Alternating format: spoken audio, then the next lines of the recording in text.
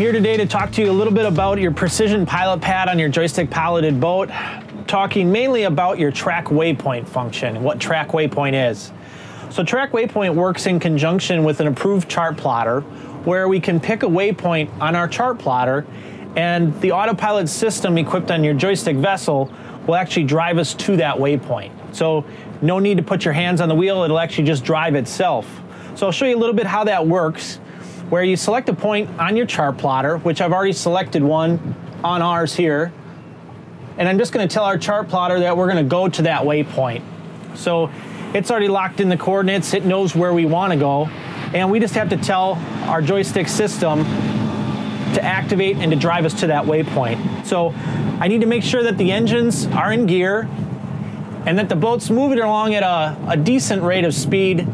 Typically it's about 3 miles an hour. Anything over that, it should be able to activate. If you're going too slow, it won't let you activate track waypoint. So we're just getting the boat moving here. And I'm just gonna hit track waypoint.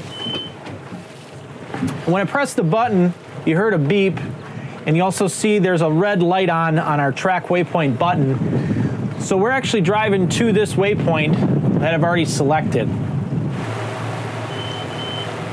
So I've just been alarmed that we've reached our destination and we've arrived at that waypoint. If I look at my precision pilot pad, my auto heading light is lit and my track waypoint light is flashing. I can do two things here. I can hit my auto heading button and it'll actually continue on in this heading, or I can press the track waypoint and then it'll kick me out of everything and my wheel is then gonna be live. So I'm just gonna press auto heading and it's just gonna continue us on this same heading for as long as we want. If I wanna get out of this, I can always grab the wheel, go past the tension of the wheel, and now I have full control of the steering wheel.